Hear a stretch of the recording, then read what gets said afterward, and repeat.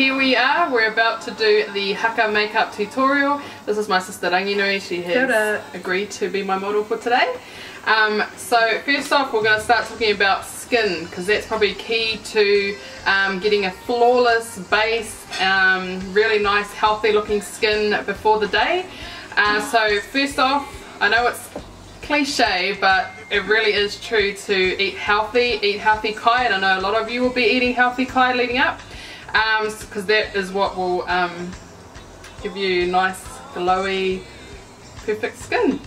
Healthy glowy healthy looking skin. 2 is skincare. Make sure to look after your skin in that area as well. So the day before you perform, make sure you exfoliate your skin, get rid of all the dead skin. To me, what I like to see when watching performers is just like flawless skin, and I have to say less is more. It's really nice to see natural looking makeup, but we're just going to get straight into it. Here is my Haka makeup tutorial. So starting off with the base, we have cleansed her face, we have moisturized it, so make sure you do those first thing in the morning before you apply your makeup. And now I'm just going to spray this MAC Prep and Prime. So I just use this just to prep the face before I apply everything else on top of it. Very good for hydrating your skin. So I'm just going to spray this all over. And you just let that soak in. Another thing for prepping your face is to grab some lip balm. You can grab some Pawpaw, any kind of lip balm, and just apply that onto your lips before you start your makeup, just to hydrate those lips. And now onto priming the face. So I like to use this for anyone that has pores. I love to use this. It's the Benefit Porefessional Primer. It's a favourite of mine. It is a little bit pricey, but it really does the job. So I'm just going to apply, just using my finger, I'm just going to apply it to the areas that she has quite deep pores, just to fill those in. Just smooths out her skin. And another note too for today, it's really important to use matte products. So as you can imagine, you're standing on the stage in front of all these huge lights, and if you wear anything that's dewy or makes you glow, it actually makes it look like you're sweating. So a lot of girls come on the stage and before they've even performed, they look like they've been sweating. So a good thing is to buy a lot of matte products. So for the rest of her face, while I'm priming, I'm using this Mattifying base by Loreal. So it's a primer, and I'm just going to apply it all over her face using my hands, really working it into the skin. But what it also does is mattifies her skin, and so it keeps it from glowing, being more glowy and dewy, if that makes sense. Put it over the eyes as well. Really working it into the skin. So that's all I would do for prepping her skin, and then now I'm going to move on to foundation. So I'm just going to keep talking about using matte products. I'm just using her foundation today, but this is what I use in my kit as well. It's a favourite of mine. It's the MAC Studio Fix Fluid. But I've got 2 options here for anyone who wants to buy something more affordable. There's the L'Oreal Infallible Pro Matte Foundation. So that's matte finish. And the Maybelline Fit Me Matte Poreless Foundation, another matte product. So there's those 2, you can find them anywhere, Ware Farmers, Kmart, they're around $20. So yeah. So just before I move on to foundation, she's got quite dark patches or dark skin just in these areas, so under her eyes and then on her eyes. So I'm just going to use this LA Girl Pro Conceal, so it's a colour corrector, it's orange, and what it basically does is just camouflages the black tones. So I'm just applying that into those dark areas.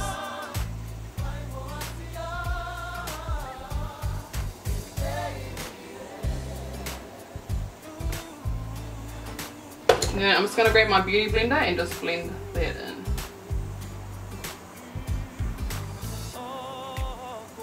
Okay, so I'm just going to grab the foundation now. So her shade is NC45.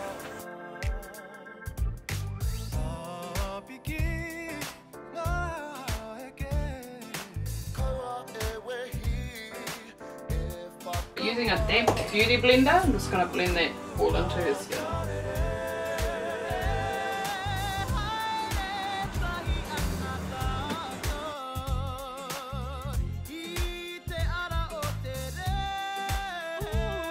Now we're going to move on to concealer. So I'm going to apply this over top of where I did the colour correcting, as well as I'm going to highlight just the high points of her face. So I'm just using the LA Girl Pro Concealer. This is pure beige. Applying that under the eyes.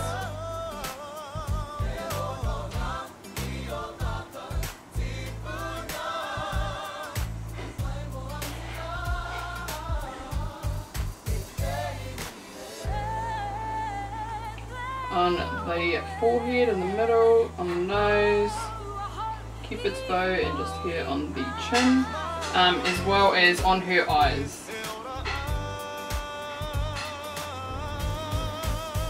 So I'm just grabbing that damp beauty blender again and just blending that all in.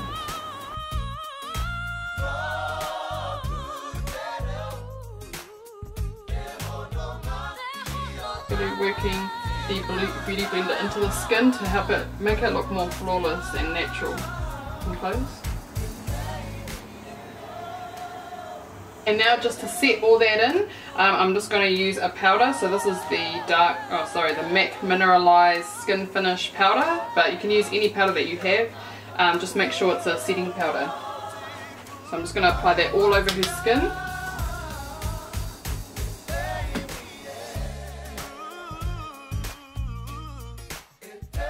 We're just going to move on to brows now, and I know a lot of you are going to have the most amazing brows on that stage. I'm just using, this is her brow product, it's called the Kaha Brow by Benefit, and it's really good for anyone that's just starting out to kind of, they don't know what they're doing. Yeah, starting out with their brows.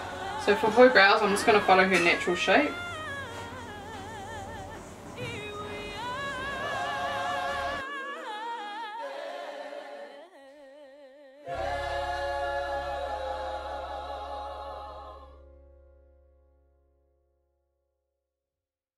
So that's all I'm going to do for her brows. I'm just going to put some brow gel on it. So what brow gel does, just keeps the hairs in place, which is probably what you need to last you throughout the day. So I'm just using the Eyeko Brow Gel. You can find some clear brow gels, and there's a lot of affordable ones too, so just look out for them.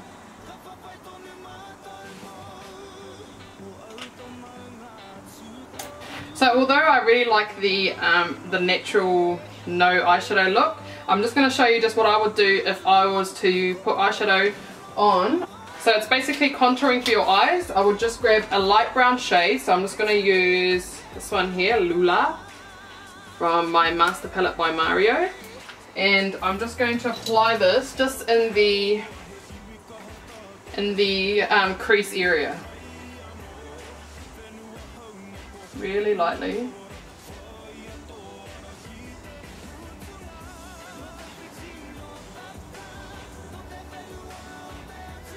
So what it's just doing is just defining the crease, so that when she opens up, it just kind of creates the hollow there for her, the hollow of the crease. That's all I would do for eyeshadow. No shimmers, stay away from shimmers. So I'm just going to grab the Maybelline Lash Sensational. It's waterproof, so you really need a waterproof mascara. And I'm just going to apply this to her lashes. And just kind of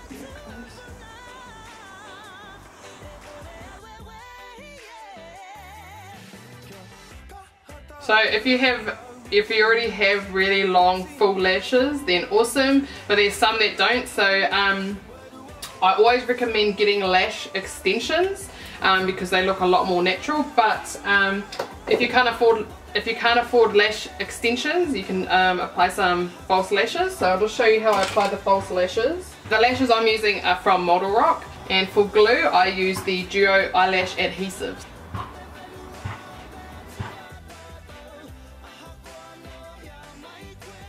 Applying them as close to her real lashes as possible.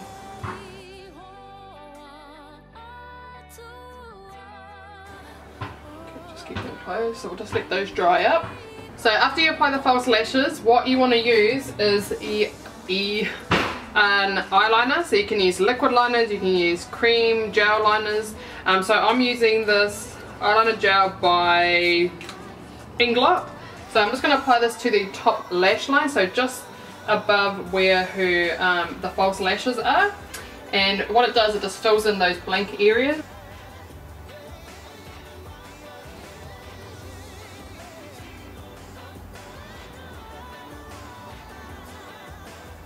I'm keeping the line quite thin so that it's not too dramatic. Just making it look a lot more natural.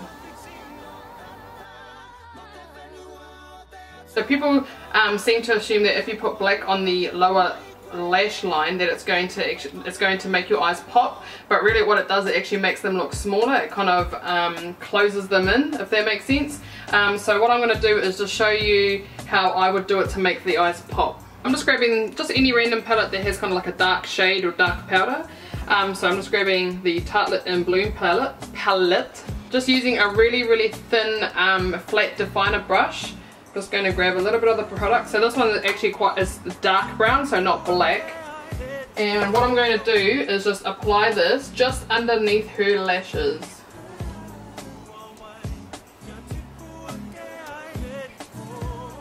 Only bringing it halfway, and then I'm going to just a little bit just try and smudge it out.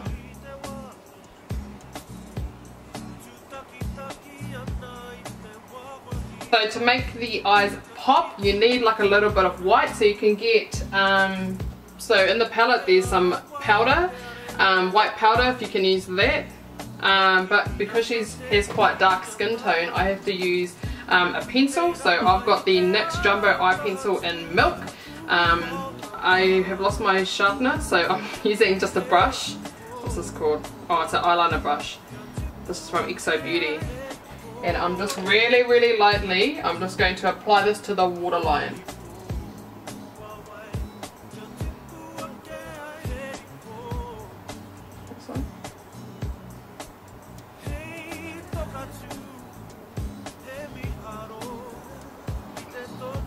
Just grabbing that black, I'm just going to smudge it out underneath it.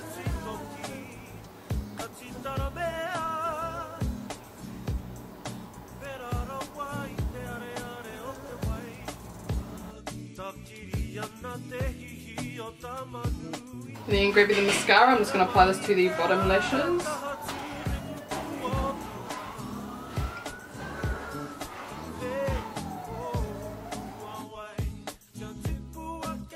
So now I'm going to move on to bronzer because I'm not going to do contouring. I'm just grabbing my MAC bronzing powder, and this is matte bronze. You need to make sure that it's matte. So just using, this is a blush brush actually, but I'm just going to use this and just lightly blend it along her cheeks. Just giving her a bit of colour in her face. There you go.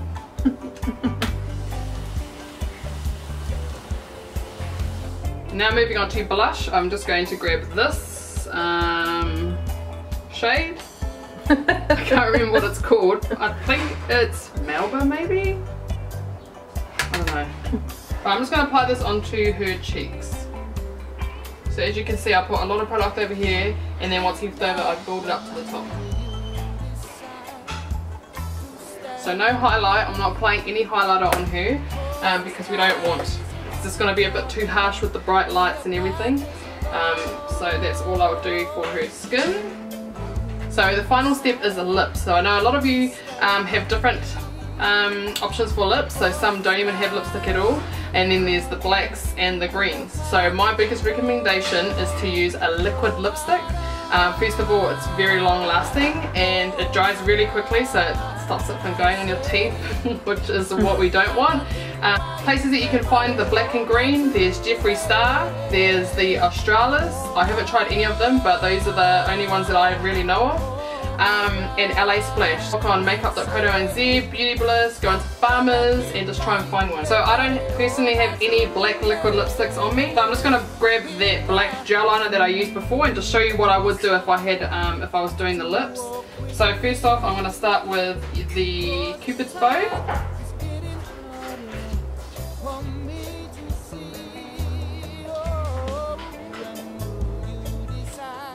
Then just fill in the areas, the middle areas.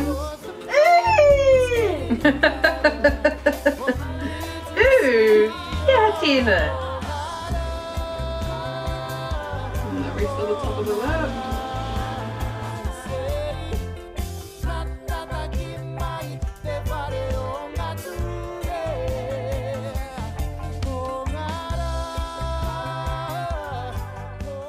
And that's it, whanau.